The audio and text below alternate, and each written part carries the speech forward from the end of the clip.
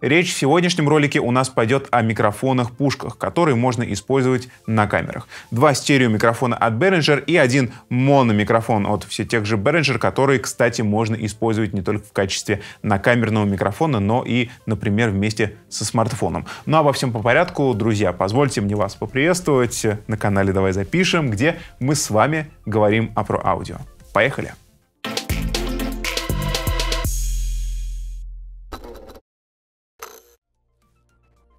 Давайте поговорим немного о комплектации, потому что комплектность здесь достаточно богатая. К каждому микрофону мы получаем специальный чехол для хранения и для безопасной транспортировки, если речь идет, например, о выездных съемках. Для маленького мономикрофона у нас, кстати, есть дополнительные провода-удлинители, так мы их назовем. Например, если вы используете этот микрофон вместе с вашим телефоном, я покажу на живом примере, вы подключаетесь напрямую в корпус, и, в принципе, вам дополнительных проводов никаких не нужно. Если вы будете использовать этот микрофон на камере, что мы проделаем чуточку попозже, там такой провод понадобится, и очень здорово, что он идет в комплекте. К каждому микрофону мы получаем развязку в виде паука, то есть это крепление на камеру, там есть холодный башмак, с помощью которого можно к большинству камер прикрепить подобные микрофоны, но стоит учитывать, это я уже говорю после тестов, потому что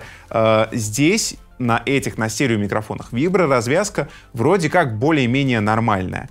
На этом микрофоне она работает паршиво, и любые вибрации, любые даже касания вашей камеры руками вы будете слышать на записи, поэтому учитывайте, очень важный фактор. Также стоит отметить, что в комплекте идет ветрозащита для каждого микрофона. Для модели моно она немножко поменьше. И стоит, наверное, добавить, что для стереомикрофонов ветрозащита более-менее справляется с ветром, но на маленьком микрофоне ветрозащита от маломальски сильного порыва не защищает, и эти самые порывы будут спокойно попадать к вам на запись. Так что с ветром и с вот этим микрофоном будьте, пожалуйста, в поле поосторожнее. Давайте рассмотрим, в принципе, что это за микрофоны, рассмотрим, что у нас есть на корпусе и как это все функционирует. Потому что если этот микрофон, он работает без какого-либо питания, то для стереомикрофонов нам потребуется дополнительное питание. Это может быть либо plug-in power, то есть это небольшое напряжение, буквально пару вольт, которые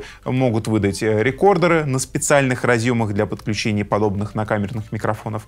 Это напряжение выдает большинство фото и видеотехники, где у вас есть разъем для подключения внешнего микрофона. Очень часто в меню есть plug-in power, ну или очень часто в такой технике автоматически идет подача этого самого небольшого напряжения на разъем, чтобы ваш накамерный микрофон стал работать. Итак, стереомикрофоны. Начнем, наверное, с них. Вот этот первый, это MIS микрофон, то есть он пишет стереообраз по системе MS. Достаточно интересно, и мы на живых примерах с вами послушаем отличие MS от XY. Я не буду сейчас спускаться в долгие рассуждения, обсуждения и рассказы, потому что тема достаточно обширная, и лучше посмотрите отдельный ролик, который посвящен стереообразу. Итак, здесь у нас есть трехпозиционный переключатель, который будет отвечать за будет ли работать микрофон или нет, потому что внутри имеется возможность вставить батарейку, и чтобы экономить заряд этой батарейки, мы должны выключать каждый раз после работы микрофон.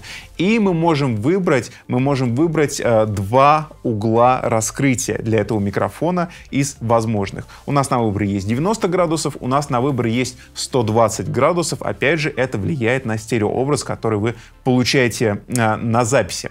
Перейдем на второй микрофон. Это уже XY. Это уже XY, тоже достаточно интересно. Здесь также есть возможность вставить внутрь батареечку, небольшую батарейку-таблетку, которую можно использовать вместо plug-in power. То есть у этих двух микрофонов есть две возможности питания. Либо plug-in power, либо встроенная, батарейка, которую вы сами, собственно, ручно вставите внутрь корпуса, потому что в комплекте она не идет. Это достаточно важно учитывать. Здесь есть выключение. Вторая позиция переключателя — это работа обычная, то есть обычный XY. И последняя позиция — это срез низких частот, то есть это всем нам известный фильтр высоких частот, который срезает низкочастотную составляющую вашего звука, если вдруг она на записи вам не нужна. Опять же, я говорил, что здесь для этого микрофона есть такой провод-удлинитель, здесь уже есть комплектный провод, он достаточно длинный на такой пружине, вот, так что он при работе не будет вам мешаться, и в целом, если вам нужна длина, вы всегда можете раскрыть пружину и дотянуть проводочек туда, куда вам нужно. Итак, говоря о маленьком микрофоне, это направленный микрофон, он пишет в моно, это кардиоида, и его можно подключить как к камере, что мы проделаем чуть-чуть попозже, так и к телефону. Вот подключить к телефону я предлагаю сделать это прямо сейчас, в живом режиме, прямо на ваших глазах. Я открываю свой телефон, открываю приложение с диктофоном, направляю пушку на себя. Я нажал запись, я вижу индикацию, я могу что-нибудь поговорить, постараюсь сконцентрировать пушку на себе и продолжаю что-то говорить. Допустим, на тестах этот микрофон покажет себя не очень хорошо на самом деле, но если вам нужен, допустим, более лучший микрофон для вашего телефона, чтобы участвовать в каких-то конференциях, с кем-то общаться.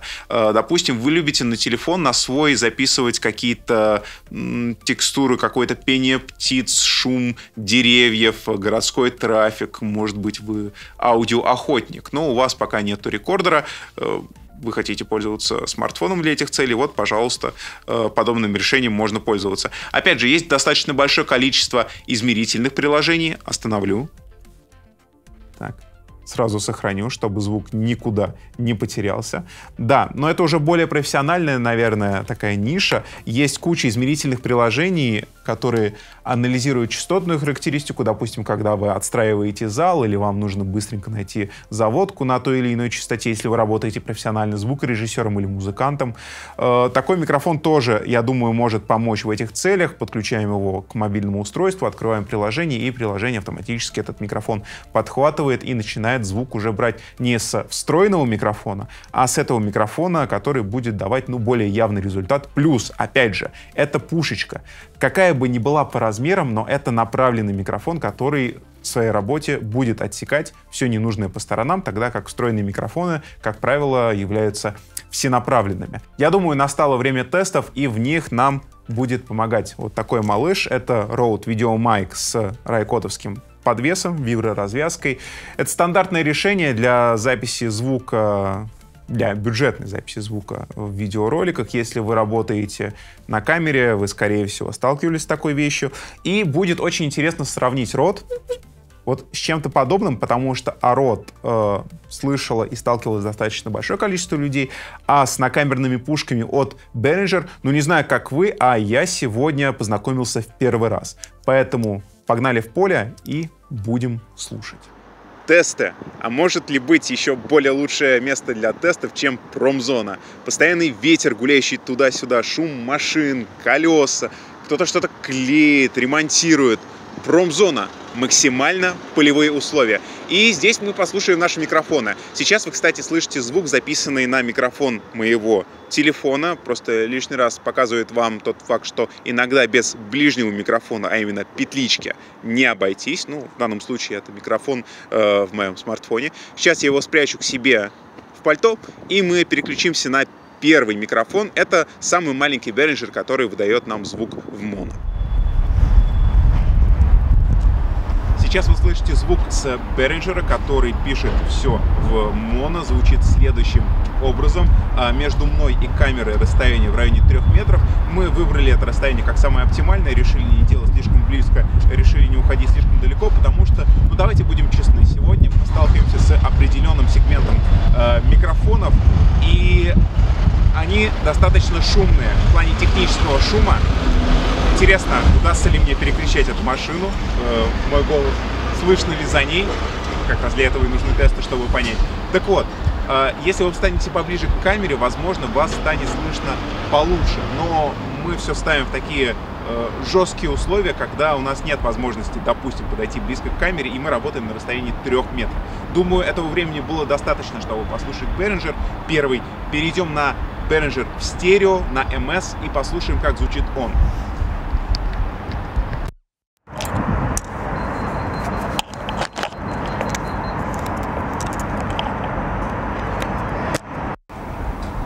Итак, стерео MS Behringer работает в конфигурации 120 градусов раскрытия. Давайте я покажу по кадру, и вы послушаете, как я перемещаюсь. Вот я иду как подученый в одну сторону, говорю что-то здесь, решаю пойти в ту сторону, перемещаюсь, говорю с вами уже из этого края кадра и возвращаюсь на центр. Надеюсь, вы слышали, как именно шло мое перемещение по стереообразу.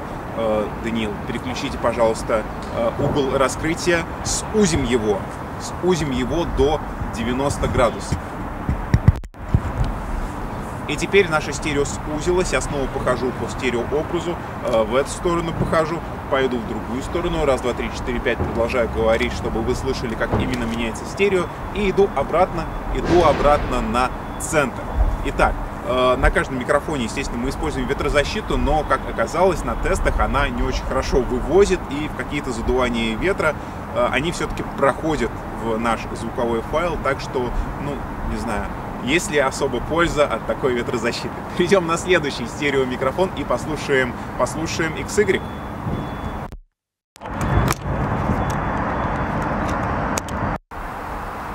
XY от Behringer слушаем без срезов, звучит следующим образом. Промзона!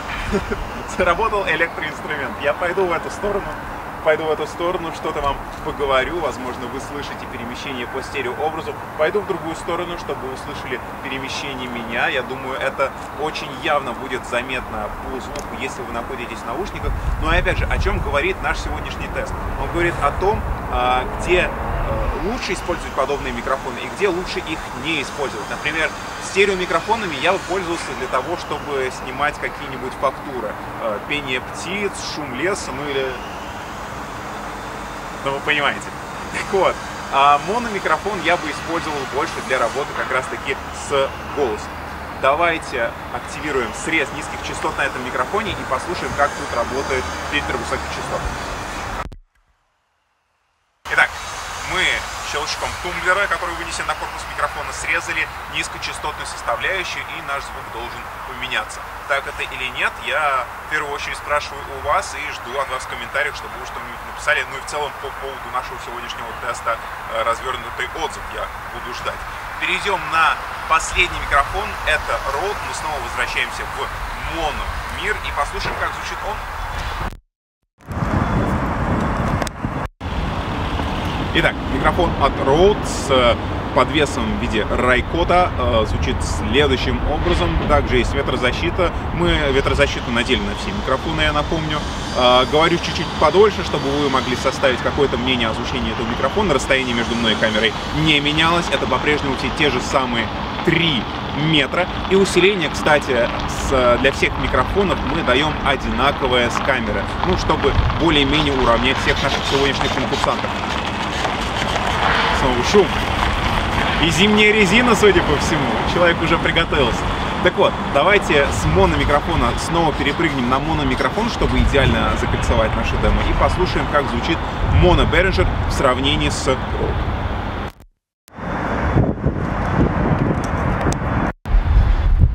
Вернулись на микрофон от Behringer. Снова моно, снова все четко по центру.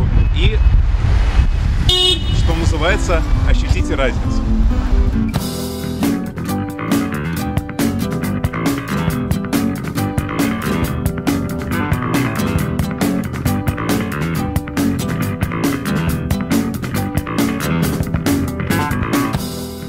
Ну, друзья, вот это были тесты как тесты. За всю историю моей работы на этом канале на меня никогда не оказывалось такое давление. Напишите комментарии с поддержкой мне и моему оператору, потому что работать в таких условиях — это, ну, действительно экстремально.